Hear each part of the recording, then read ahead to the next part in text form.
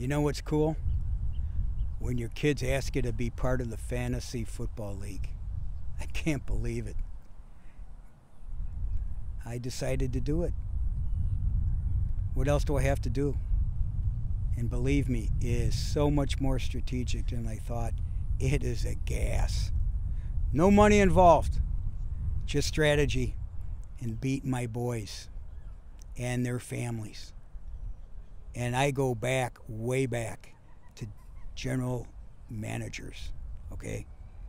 And I've always believed in the draft, the strategies, looking at talent, just like I've looked at talent with people and organizations, always the right fit. I'm a matchmaker. So they get me involved with fantasy football.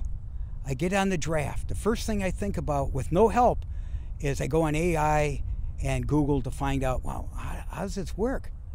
You know? And I learned alone, plus others. We get on the draft, and it was in the evening. My grandson, who's an Ivy Leaguer, okay? And they said, okay, Papa Rock, I'm called Papa Rock, you're drafting. Of course, I utilized, during the draft, I kept on going to AI asking Bill Parcells. And of course, my grandkids doesn't even know who Bill Parcells is. So I would say, what would Bill Parcells, who would he pick of these players? And guess what? AI spit it out. So I ended up with a very young team, because of rookies and so on, first, second year players. And I went with a lot of his choices. First game I got blown out. Not too bad. I got like 70, 75 points. And I wore sunglasses during the draft, by the way, okay? Even though it was at night, I wanted to intimidate him as if I was playing poker. So I picked the right team. I ended up with players. I didn't know how to wave. I didn't know how to drop people and so on. So I went on AI, tried to learn, because nobody wanted to help me. Second game, I went big. 110 points to maybe 108 or something like that. It was awesome. Awesome feeling, because guess what my grade was in the draft? Of course, I had an F. And they all laughed at Papa Rock. Papa Rock doesn't know what he's doing. I'm 1-1 now, and I'm really excited about this week. So anyway, it is so much fun. I mentioned to my sons that are in their 40s, I go, you know what, even though we're very competitive, my feeling is, hey, listen, we're playing in the black and blue division. I'm up against you guys. I'm competitive.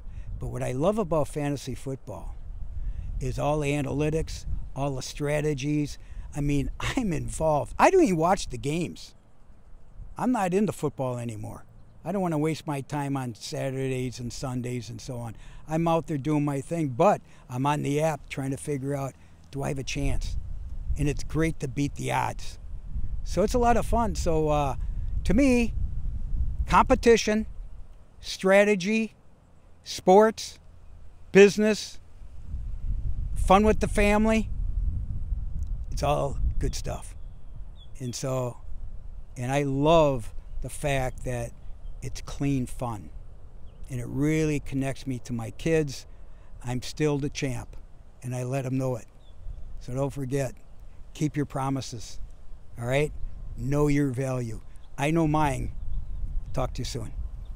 My team, my NFL team overall, go Raiders.